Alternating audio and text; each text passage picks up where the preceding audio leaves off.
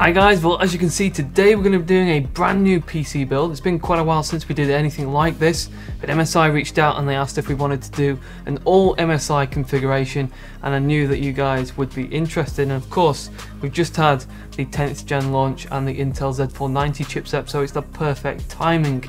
Now when we talk about the fact that this is going to be an all MSI build, there are obviously a few exceptions for things like the DDR4, the power supply and storage, because MSI doesn't produce those products.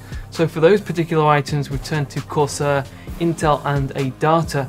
Now the idea behind this build is that it's obviously going to be based around the 10900K, and we're going to be using here the MSI Z490 UNiFY. This board is all about keeping things super sleek and sidestepping that RGB lighting. So this is going to be a blackout build. So wherever possible, if a product does have that RGB lighting, we will be disabling it. So yeah, the foundation for this build, this configuration, is to switch on that stealth mode. Now if you want the full system spec, that will be in the description below. So without further ado, let's get building. Before we get into our review, today's video is brought to you by Corsair and the K95 RGB Platinum XT. This mechanical keyboard is the brand's current flagship, and it boasts per-key RGB backlighting, a 19-zone light edge across the top of the board, as well as dedicated media keys with volume roller. There are also dedicated macro keys on the left side, and this XT has full support for the Elgato Stream Deck. So this is undoubtedly one of Corsair's most feature-rich keyboards to date. For more info on the XT, check out that link in the description.